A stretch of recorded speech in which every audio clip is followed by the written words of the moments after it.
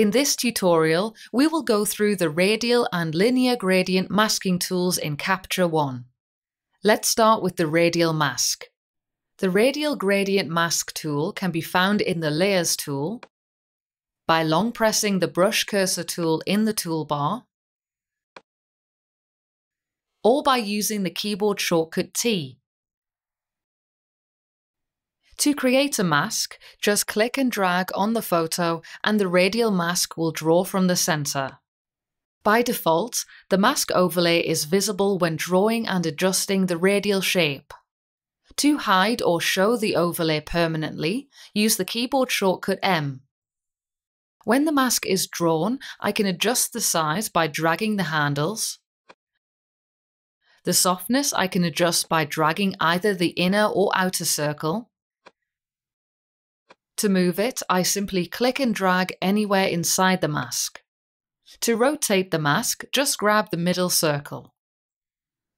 Holding down Shift when resizing a radial mask will keep the shape of the mask intact.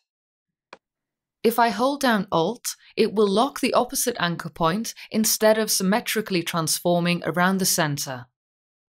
With the mask created, I can now use different tools to edit my photo and only affect the masked area. If you apply a radial mask without any layers created, a new layer will automatically be created. If I'd like to create an additional radial mask, I first need to create another layer and add the mask to that layer.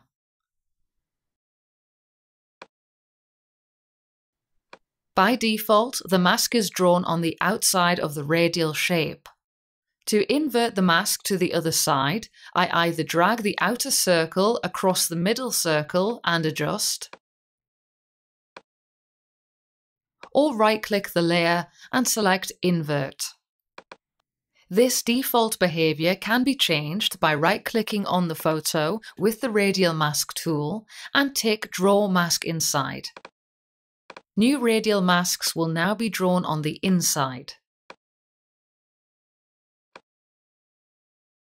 Moving on to the Linear Gradient Mask tool, this can also be found in the Layers tool, by long pressing the brush cursor tool in the toolbar, or by pressing the keyboard shortcut L. It can be applied simply by dragging like so. To lock the gradient to a horizontal or vertical path, hold down the Shift key while dragging. To rotate the mask, just grab the middle line. I can control the softness of the gradient by dragging the outer lines.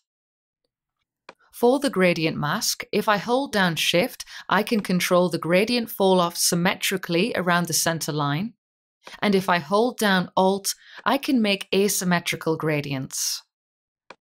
As with the radial mask, I can now use different tools to edit my photo and only affect the masked area.